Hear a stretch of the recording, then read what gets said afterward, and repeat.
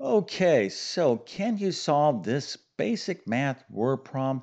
I actually think you can. Matter of fact, let me go ahead and read the problem here. It is you can paint a 4 foot by 4 foot square in 2 minutes.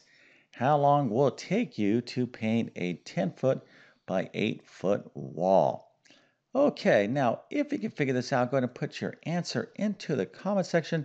I'll show you the right answer in just 1 second. Then I'm going to explain this problem, and I'm going to be highlighting a critical concept that's in all levels of math, basic math, algebra, geometry. This is something that you absolutely want to understand.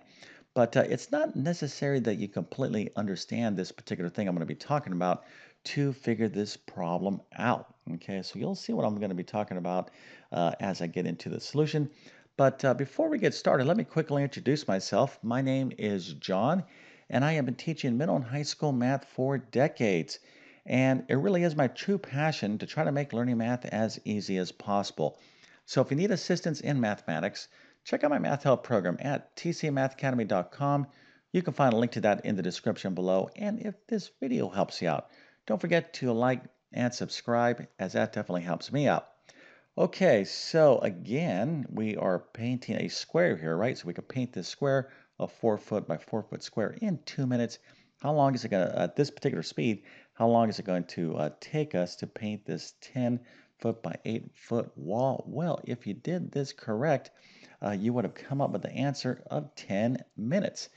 Now, again, there's different approaches that you could have taken, just even some common sense approaches to get this answer. But nevertheless, if you got the right answer, you got the right answer, and we must celebrate by giving you a nice little happy face, an A plus, a 100%, and multiple stars so you can brag to your friends and family that indeed you are a certified professional expert in the area of solving basic math problems.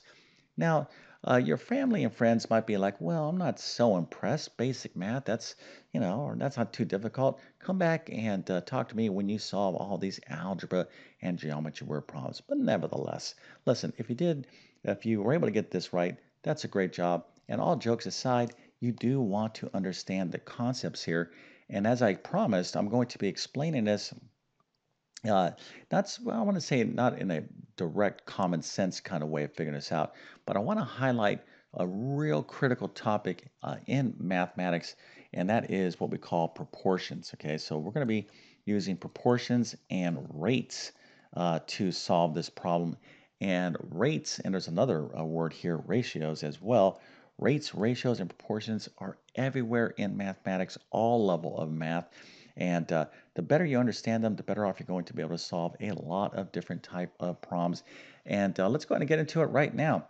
So the first thing is when you have any problem, okay, in mathematics, and I would also, uh, basically in any area of life, let me just say that, you just don't want to have a problem and read it once, okay? You want to think about the problem. Now, some of you might be saying, come on, Mr. YouTube Math Man, what are you talking about think? Of course we want to think about the problem. Well, what does thinking about a problem means? Well, it means that you want to read the problem at least 3 times, right? Read the problem once, read it again, really, really think about it.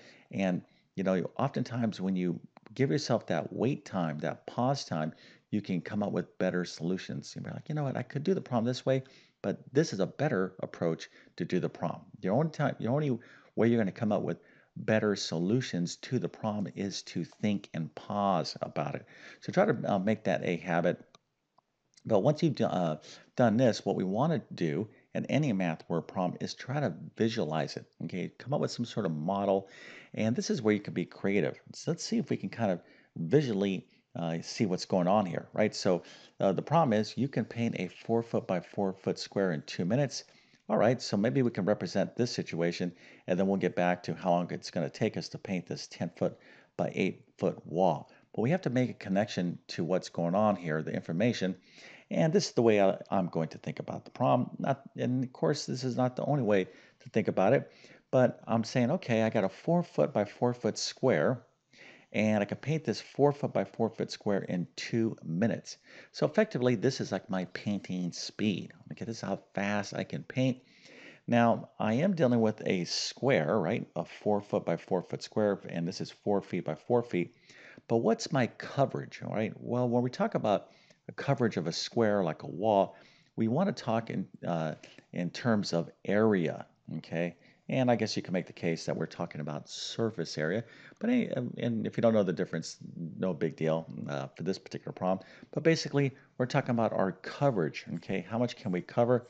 And to find the area of a square or a rectangle, it's literally just the length times the width. So 4 feet times 4 feet is 16 feet squared because this is a foot, this is a foot, this is a foot squared. So make sure you have that units of measure. So basically, the way I want to describe my painting speed is I can paint 16 square feet per 2 minutes. That's my speed. But, I kind of want to represent this in a better mathematical way, and that is where we're going to use rates and proportions, okay? All right, so let's go ahead and get into it right now. And in mathematics, okay, a rate, right? Let me just kind of write these words down here. These are things you need to know. Rate, ratios, again, and proportions. So rate and ratios, these things here are fractions, okay?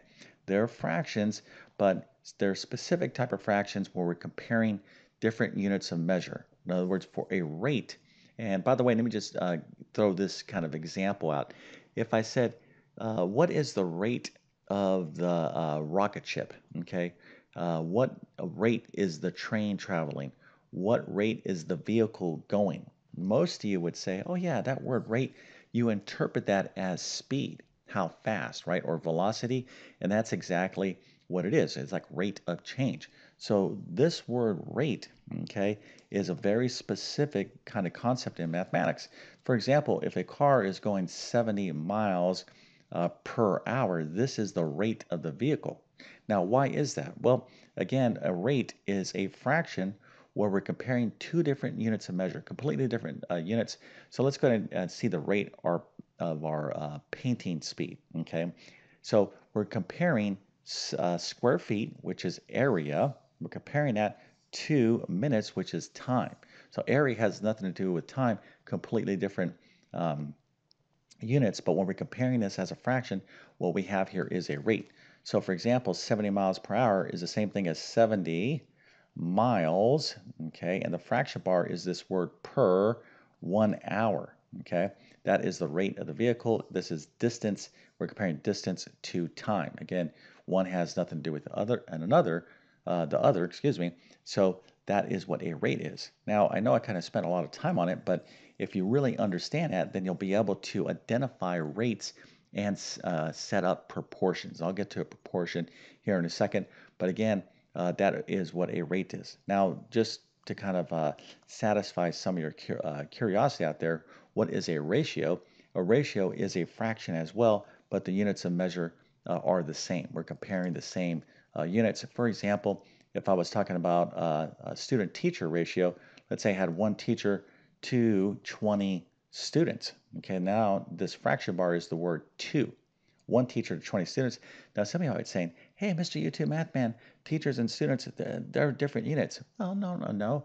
A teacher is a human being and a student is a human being. We're counting people. Okay, here we're counting area, here we're counting time. So you got to be careful, especially about ratios. But anyways, that is a crash course on rates and ratios. But it serves us no purpose to learn about rates and ratios unless we can solve problems, rates and ratio problems by setting up a proportion. I'll get to that in just 1 second.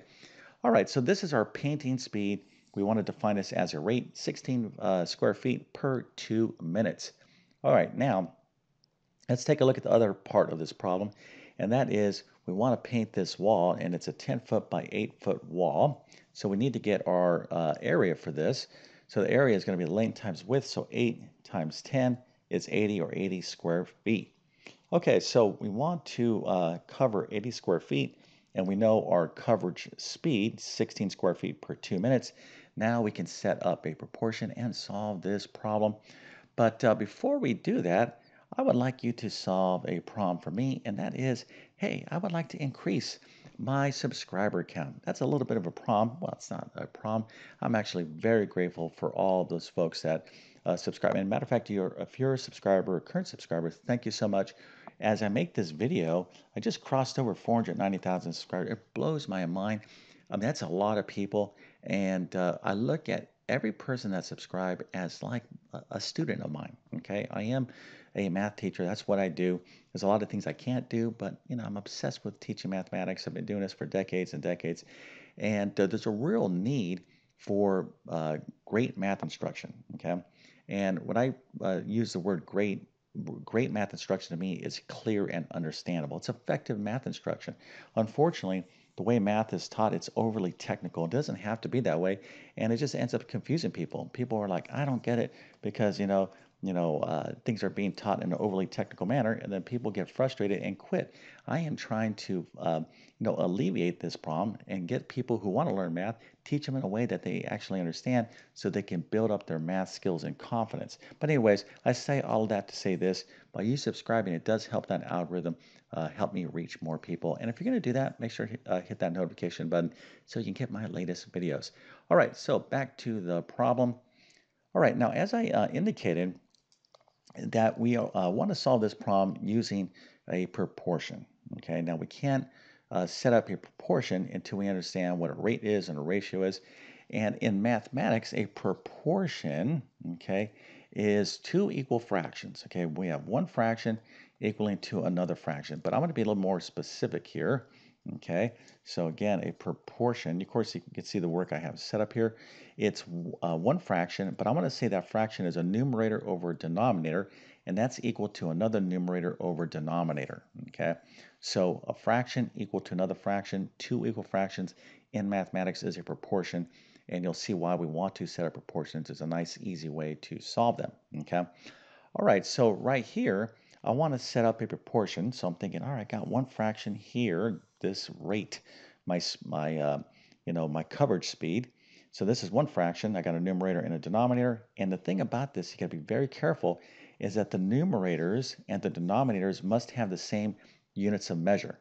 So we're going to be comparing the same thing. So in other words, I'm going to be like, all right, I have 16 square feet per 2 minutes is the same as 80 square feet, okay, because that's area per how much unit of time? Well, I don't know. Okay, so this is what I'm looking for. All right, so 16 over 2 is the same as 80 over some amount of time. Okay, so I could do 80 square feet in some unit at a time. It's the same, it's proportional to 16 square feet to per 2 minutes of units of time. Okay, I didn't really kind of come out grammatically correct, but I think most of you understand what I'm saying. But this is the whole strategy that I want you to learn about this particular problem, is to identify a rate and know how to set up proportions. Because this problem is pretty easy. The numbers are pretty easy to work with. You can do this. You can kind of use some common sense. But in math, you're going to be dealing with much more complicated problems that you're going to definitely need to know how to set up proportions and solve. So now let's go ahead and actually set this up. So we can just drop the units of measure for now and just look at the numbers. Okay, so 16 over 2, again, 16 is area, and 2 here, our denominator is time. So the numerator is area and denominator is time. Is 16 to 2 is the same thing as 80, or is in proportion to 80 over some unit of time. And we don't know what that unit is, so we're going to use a variable x. So now what we want to do is solve this proportion, two equal fractions, for the unknown value. This is going to be very easy, and I'm going to explain how easy it is to solve a proportion. So to solve any proportion, you need to understand something called the cross product. This is huge. It's probably the number one property of proportions that you need to know. It's not the only one. Okay, when you learn more advanced math, like for example, in my geometry course, I teach you additional properties of proportion. You don't need to know those for algebra problems, but the cross products is the one that if you know this, you can solve pretty much any proportion problem. So here, for example, this is two equal fractions, right? 1/2 is the same, equivalent to the fraction 7 over 14. So I'll use this simple example. So if we cross multiply, cross product, right? You'll see the cross product is equal. So 7 times 2 right here is equal to 1 times 14. 7 times 2, of course, is 14. That's equal to 1 times 14 is 14. That is true. So anytime we have a proportion, we can use the cross product to solve that proportion. All right, so here we go. We have 16 over 2 is equal to 80 over x. Let's solve for x using the cross product. So 16 times x is 16x. 2 times 80 is 2 times 80. And we'll just do some basic algebra here. So 16x is equal to 2 times 80 is 160. So to solve for x, all we have to do is divide both sides of the equation by 16. So 160 divided by 160 over 16 is 10. But x is 10. Remember, but what is this measure? But that's in a unit of time in minutes. So we got 10 for x, so that's 10 minutes. Okay, so let's kind of visualize this in another way. Let's suppose you're just kind of using some common sense and you're like, all right, I know I can cover 4 foot by 4 foot square in 2 minutes, right? That's what the problem says. And so what I did is I took my wall here. I'm just kind of using some different, creative ways that you could have approached this problem. So here's our 10 foot by 8 foot wall. So 8 foot, right? If I split that in half, that's 4 and 4. So this is 8 right here. And then our 10-foot length right here is 4 and 4 and 2. 4 and 4 is 8, and this is 2. So I can kind of create some 4 foot by 4 foot squares in here, right? So this 4 foot by 4 foot square will take me 2 minutes. Okay, I already established that in the problem. So I got it. This square will take me 2 minutes. This square will take me 2 minutes. And then I have another 4 by 4 foot square right here, here, and here. So another 2 minutes, another 2 minutes. And then here, I don't have a 4 foot square. I have a 2 by 4. Okay, but this thing right here creates one more 4 by 4 square, right? So this will take me 1 minute and 1 minute. So this is what? 2, 4, 6, 8, 9, 10, 10 minutes to solve, right? So, another ways you can think about this is, okay, it took me 2 minutes to cover 16 square feet, and I want to cover 80 square feet. So you might have to just kind of, use some common sense. You'd be like, all right, 16 goes into 80 5 times. So if I take this 2 and multiply by 5, I'll end up with 10 minutes. So a lot of you might say, come on, Mr. YouTube Math Man, all you had to do was this. And I would say, yes, indeed, I understand what you're doing, but really what you're doing is you're kind of expressing a proportion. You're kind of expressing rates. And I could see this work. And matter of fact, if you turn this problem into me, I would probably give you a happy face and an A. Maybe, I don't know if I'd give you A plus, because I would have to still do some interpretation, a little bit of interpretation. Yeah, who knows? I would not say this is wrong, okay? But what I wanted to do was to take an opportunity to really make sure you understand how to identify proportions, rates, and ratios, because this problem is pretty easy, with the numbers here to, kind of use some common sense to figure it out. But, there's going to be plenty of other type of math problems that aren't going to be so easy that you definitely need to understand rates, ratios, and proportions. It's a huge topic.